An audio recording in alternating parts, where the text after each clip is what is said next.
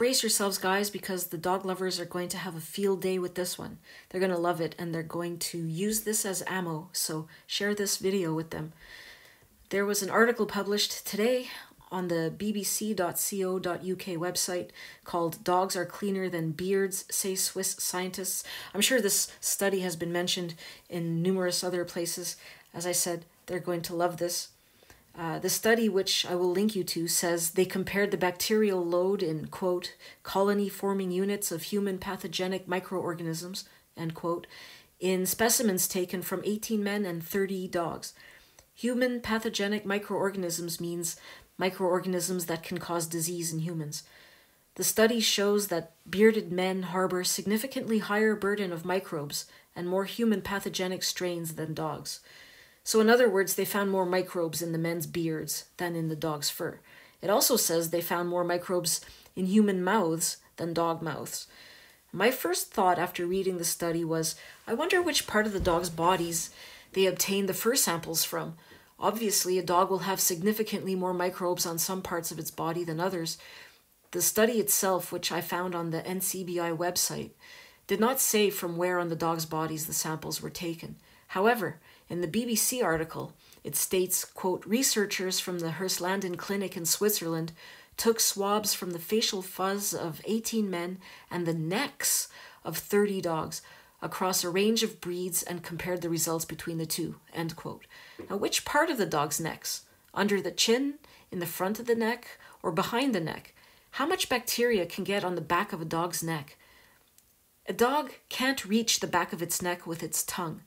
When it licks its anus and then licks all over its fur, spreading traces of feces all over itself, it can't spread those traces of feces to the back of its neck because it can't lick the back of its neck.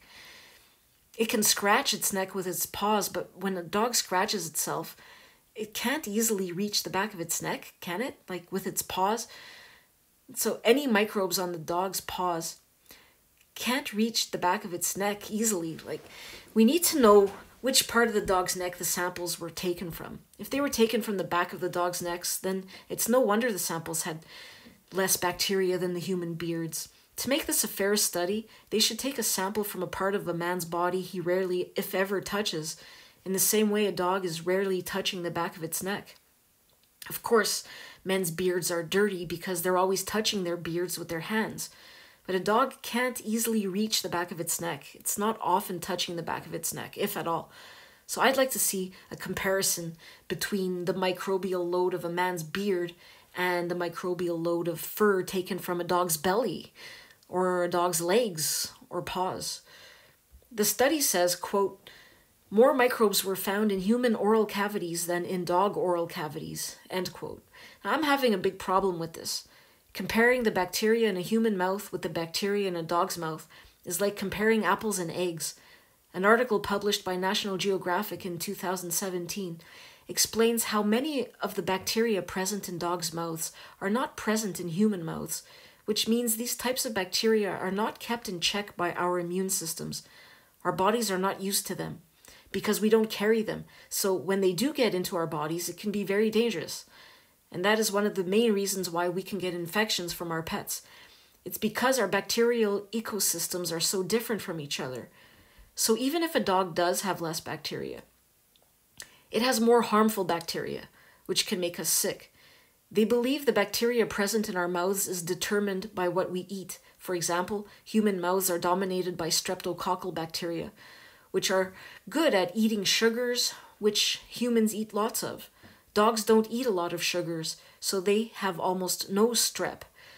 But because dogs lick and eat a lot of really gross stuff, they have bacteria that are unfamiliar to us.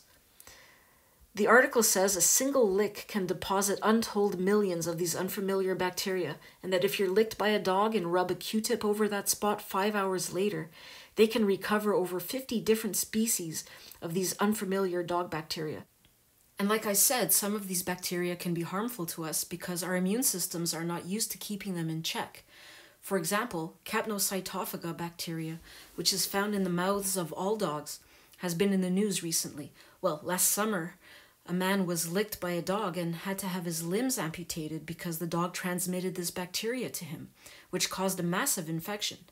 The bacteria also killed a woman last summer when she became infected after a dog nipped her hand. This deadly bacteria is not present in the mouths of humans. So to say human mouths harbor more bacteria than dogs' mouths is misleading. It can make people jump to the conclusion that dogs' mouths are cleaner, but that's not the case. Dogs' mouths contain more gram-negative bacteria and types of bacteria that are harmful to us. The study doesn't mention this. It seems to want the reader to jump to the conclusion that dogs' mouths are cleaner, but it isn't that cut and dry.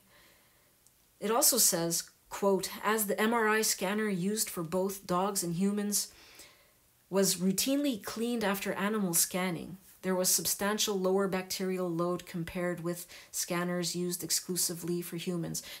I'm just worried someone might read this and think, aha, the scanners that the dogs went in were cleaner than the ones used exclusively for humans, so that means humans are dirtier than dogs.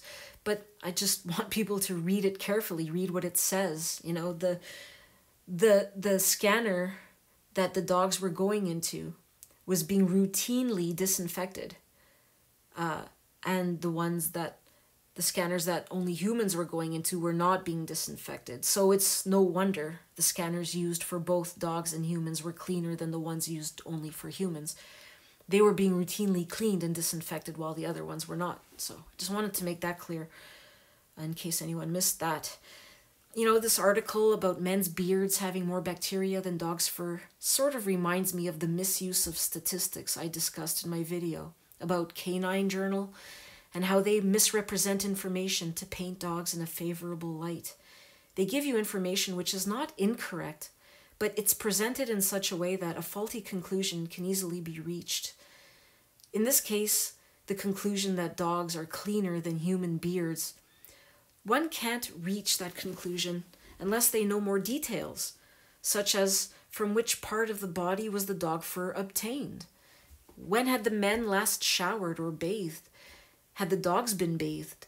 I don't think this article holds up to scrutiny. I wonder if it wasn't funded by the pet industry.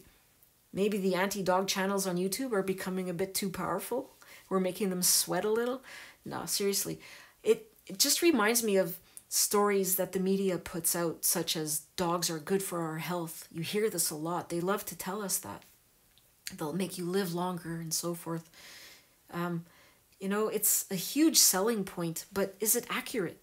In a future video, I will discuss how there are indeed studies that point to the fact that dogs are good for our health. However, there are also many, many studies, which the media never mentions, that show how people who don't own dogs are just as healthy or even healthier than dog owners. The evidence is very conflicting, but this is never mentioned. The only things they seem to mention in the news, in the media, are the features that make dogs an attractive investment. More on this in a future video. But let me know what you think about this study. I think it's a load of colony-forming units of human pathogenic microorganisms. In other words, crap.